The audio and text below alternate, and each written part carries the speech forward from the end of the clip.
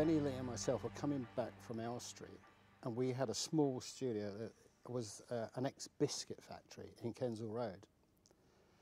I mean, that was quite a studio on its own, a so-called studio. And there was a sign outside that big up in the hall, it's like, for sale. And Benny said, has nobody bought that yet? He said, turn round. So we come down Fulton Road here. The gates were open at the back, so we pulled up and we come through the back. And I mean, it's like deja vu. I mean, these are the first two studios that we came in. It was all dark, and we were looking around and said, God, look at the height.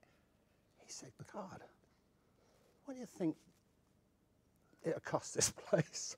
I said, I've got a clue, Benny. I said, but look at the mess of it. It'd been derelict. It was everything. It was wrecked by the Scottish football supporters one night when they beat England, and it was just a mess everywhere. But what Benny was struck with is the stages. Then we found out there was another E stage at the back here, and so right, he said, come on, let's go. So off we went back to Kensal Road, and he's on the phone straight away. Well, cut a long story short, we bought it, I think that was 77, we bought it by the end of the year, and then we moved in. And Gary was 16 years of age. Yeah. He was an assistant at... I was brought in as Dennis's assistant at Kensal Road, which was a fantastic place, and also got a history of big movies out of what was an ex-biscuit factory. I came on board with Dennis at the age of 16, spent a bit of time at Kensal Road. Then it was one mass exodus from the move from Kensal Road over to Wembley, which was it was a complete and utter shell. But we had to take out something like 100 lorry loads of glass and, you know, breakages. But we brought the generators over, swept it up. Everything was portable, and inside about a month we were in business, while we then negotiated and planned how we're going to put it back to a film studio, which subsequently we did. Inside a year we had what movie? Yeah, I mean, but the first film we did was a TV film with which was directed by George Cukor and starred Catherine Hepburn and Toyah Willcox. It's called The Corners Green. We were halfway through renovating the studios, and we'd had by then a commitment of a film coming into the studio, and it was we'd had painters, we'd had electricians for Lee lighting, electricians painting corridors. We had glass people putting all the windows back. We had plumbers everywhere. If you stood still long enough, you'd get painted. It was one big rush all of a sudden to get everything ready, including the stages and dressing rooms for George Cukor and Catherine Hepburn, and this film that we'd now committed to. You can imagine it was like, you know, to have George Cukor is like the director from the States, and Catherine Hepburn. And when I was an electrician working as on the films, I was on line in winter, and I remember her from there. She was an absolute angel. And they came through the door, and we was like, would you like to see the studio? And we're walking through the cafeteria, which is like the cafeteria now. No, she said, sit us down here, get us some tea. We're two geriatrics. We've seen all the studios. Just make sure the dressing room's nice and white, and there's got a makeup mirror. Oh, and a bathroom. And that was it. And she was a charm. She was wonderful. She was really wonderful, yeah. And the sets were built, and the film went ahead successfully, which was produced by a guy called Neil Hartley, who also had a company at the time with Catherine Hepburn. And the next big one, I suppose, was the Elephant Man. And then it was Quadrophenia, I think. That's right. And then Elephant Man, which was directed by Frank Rodham. And starred Sting and Phil Daniels and Wilcox. I think Toyah Willcox was also in that as well. Yeah. That was shot in Brighton, different parts of the location in London, and a lot of the scenes on this stage. So this is stage B stage. Was the big party scenes, and it was then when sort of coming towards the end of the film. We had lots of mods and rockers in, and a lot of extras, and there was a bit of drinking going on during the day, a lot of filming. It was very busy, the place was packed out, and they were allocated all the dressing rooms that are now your dressing rooms along the side of the stages here. And on one particular evening, it was a Friday evening, a guy called Ray Corbett was the first assistant director, called a rap, and everybody left, and on the way out, every single dressing room was smashed to pieces.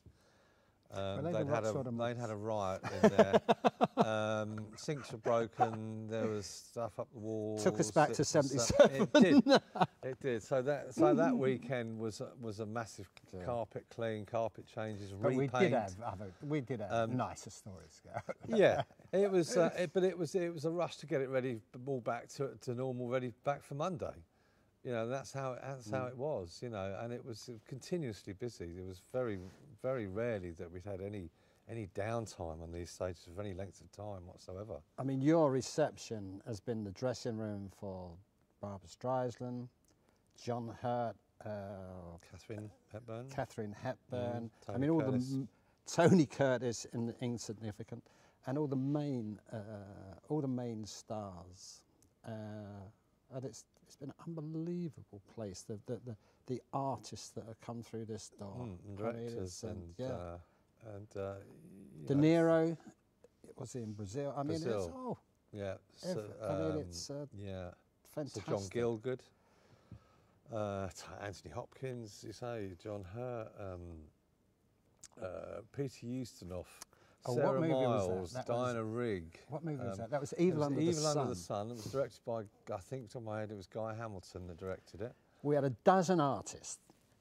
Peter Ustinov and James Mason and Roddy McDowall. Right. And they were all in these dressing rooms that you've got to... They can imagine putting...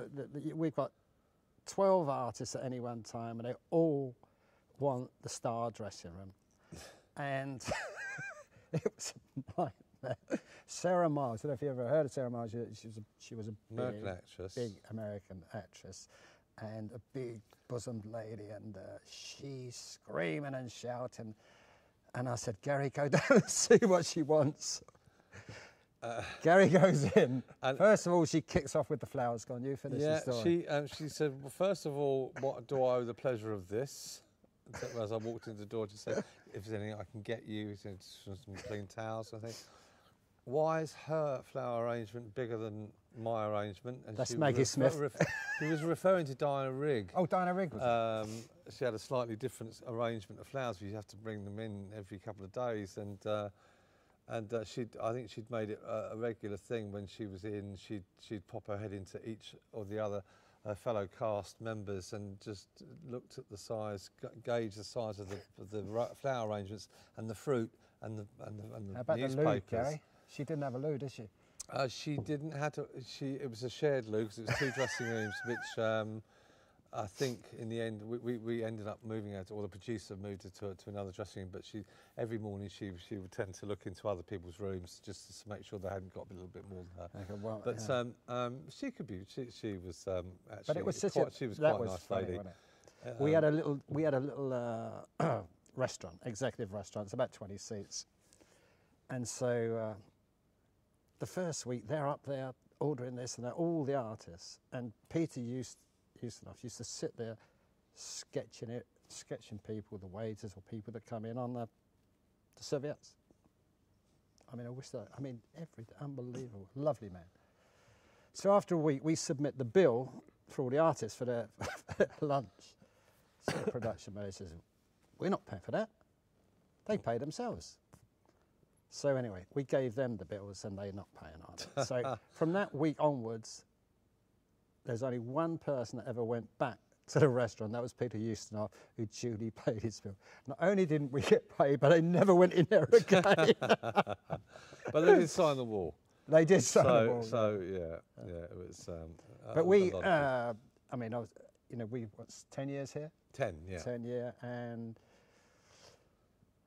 We had it 3 years.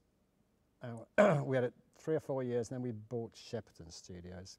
Then we bought and the reason it worked for us, the TV studios, because we had Lee lighting here, we had Lee filters here, we had a camera operation here, and it was the base for all the electricians and their maintenance. But Lee Lighting grew like mad. There was one of the biggest lighting company in the world, so we had to buy somewhere for them, which we did, Julie, in Ladbroke Grove. But unfortunately, this studio couldn't exist on the income of the studio alone, because the other companies had moved out because they were expanded. So that was the only reason that we left. And then the studio, we moved to Shepperton and We eventually left the studio here in June 1989.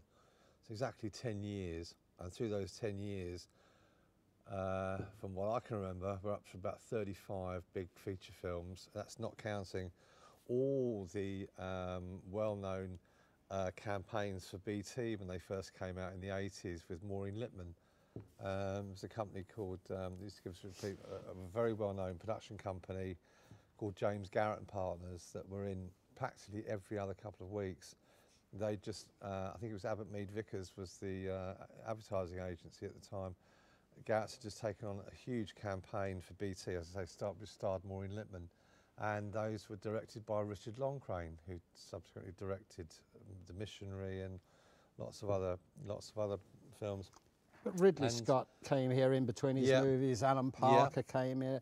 I mean, because what the beauty of this place, and I'm sure it's so close to London, and you haven't got to worry about the crowds and them bussing them in. They get on the tube and they're right there, and that was all about. It was all the location. It was absolutely perfect. Brazil was with Jonathan Pryce and Kim Greist, and I think it was Sir John Gielgud on Brazil. And De Niro, was De Niro? Yeah, De Niro was over then. Yes, he was on there. Yes, he was. Yeah. And those sets were fantastic, and the supreme being was Sir John Gielgud in Brazil, and they had these guys dressed with these big white angel wings that would be flying across the stage. And Terry Gilliam would come in one morning and said, I had this fantastic dream last night. It should be like this, and so we need to change this and change that. The colour of that needs to be changed, and we need to put something there, something there. And all the construction managers, all the crew, they were all, everybody knew each other, and it was just a very warm atmosphere, friendly. Everybody loved it. It was a great atmosphere. And Terry was friendly with everybody. He was the nicest guy you could ever wish to work with. You know, he was so good. And he was always laughing and jolly, and he'd have these fantastic ideas. And suddenly, come in the morning, everything would change because he'd have this dream, and that it needed to be, that needs to be there, and that needs to be there, and all this stuff. And it all happened very quickly, and you know, just fond memories. And everything slowly came together, you know. And the studio started to thrive. So straight after Corners Green, we were into Quadrophenia. Then we were into The Professionals, then we were into The Awakening with Charlton Heston, and it was one after another. And in between the films, we had commercials. The commercials in the 1980s was absolutely thriving. There must have been a couple of hundred top production companies in the West End then, and commercials was a big part of our business. TV commercials in between the films, you know. As you can gather, Gary hated moving. He hung it out. He must have been here 3 years after I'd left to go to Shepperton and trying to get him over. You loved the place, didn't you? Well, Dennis had bought, John and Benny Lee bought Shepperton in 1984, which is when I'd been promoted up to studio manager in 1984. Prior to that, I was Dennis's assistant. So I was studio manager. Dennis had to concentrate on running Shepperton and left Wembley to me, really to look after for 84, 5, 6, 7, 8, 9, for 5 years. We had an exit. They were challenging years, I have to say. We had an exit date where Gary kept booking right up to this exit I date. couldn't resist it. Even the guy, it was the guy from, who was taken over. He said, are you ever effing gonna leave, Gary? Yeah, no, I know. But though the last 5 years were quite challenging, because Lee Lighting had obviously gone to another premises. Dennis and the brothers had bought Shepperton. We still had Wembley at the time.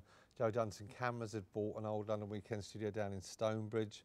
So they'd gone, so the whole place for 5 years, which was challenging because we also had to make the numbers work, because now that everybody'd left, we were responsible, the studios for the were entire responsible site for, and all the rest of picking up it, the whole of the overheads. And I it might was very say, expensive. Gary, you did a fantastic job.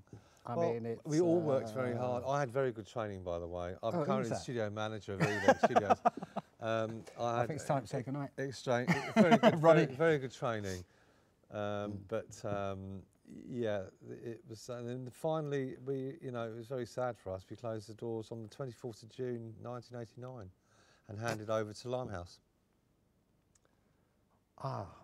Jimmy Bricknell. He was the lovely Jimmy Bricknell. He arrived as soon as we bought it. We was over, and Jim arrived with our construction manager, Les Tabra. And what I didn't know then, Jimmy used to work as a ganger for Les when Les ran a biggest construction company.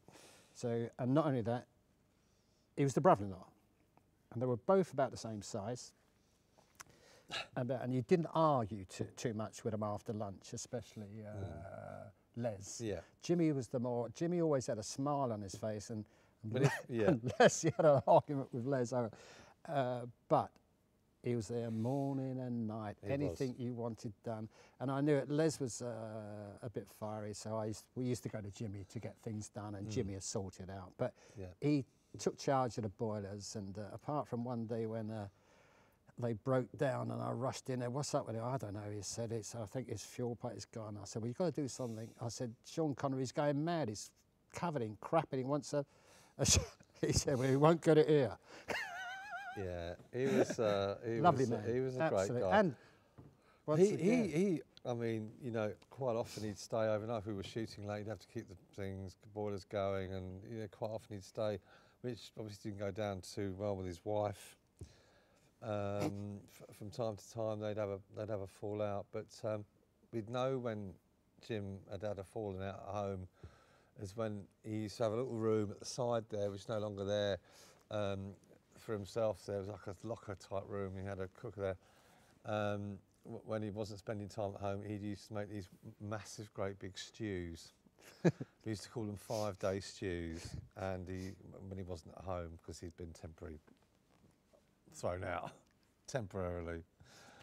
And we always knew when that happened with these 5-day stews. And everybody would go in there, from associate producers, production accountants, financial controllers, assistant directors would go into Jimmy's little room. Thrown out again, Jim? That's what it is. At lunchtime, and have a bowl of Jimmy stew at lunchtime.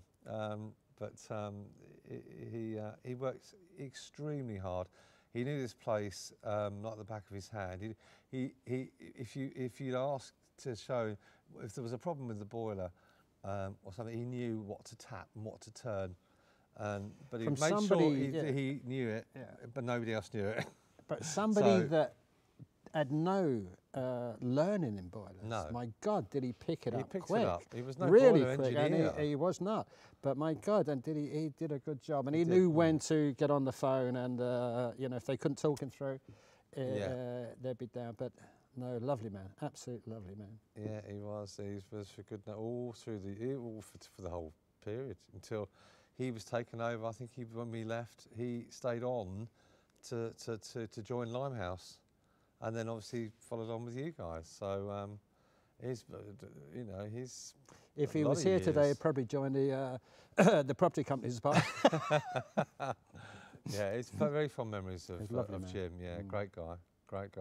Oh, it's a sad day because it's got. I mean, as Gary was saying earlier, the latter part of the building, which is no longer there, was 20th Century Fox films and it was mainly the documentaries and news. They used to keep all their teams there.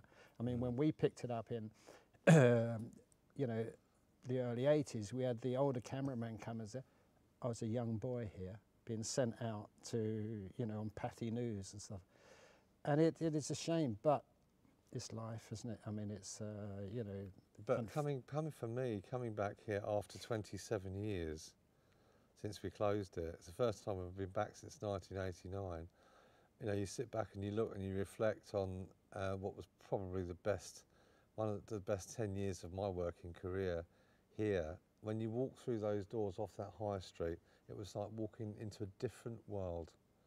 It was a big family atmosphere. Everybody worked very hard. Everybody, all the clients and the artists, and everybody just loved it here. And everybody, you know. And the film industry was a very tight-knit unit. You see lots of people coming from production to production, and you know, and good, lovely, friendly people. Even the girls behind the counter in the cafeteria. I mean, absolutely characters. Full Everybody of was nonsense. Was a character. Everybody was a character, really. You know, it was quite unique. You'd never get those days back again. And it's truly sad that it's eventually going now. Lots of fond memories here, as I say. Made a lot of people happy for 10 years here, and the Lee business grew. Bad, Gary, at Ealing? No, it's not.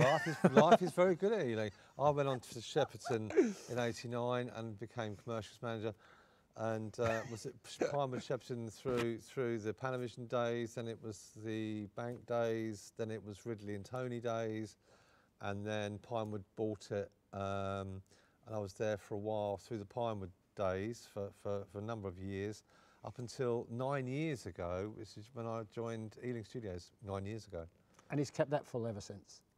Changed it round, literally. Yeah, it's changed it round. I got to admire. I mean, it's a different studio, and he's just taken that Lee thing, as we call it, you know, which is like the film. You know, it's not Lee, but that's the way we operated. And Gary took that to Ealing, and the place has not stopped. What has helped, I think, with the business that I run today is the contacts. Over 40 years, you build up a big contact.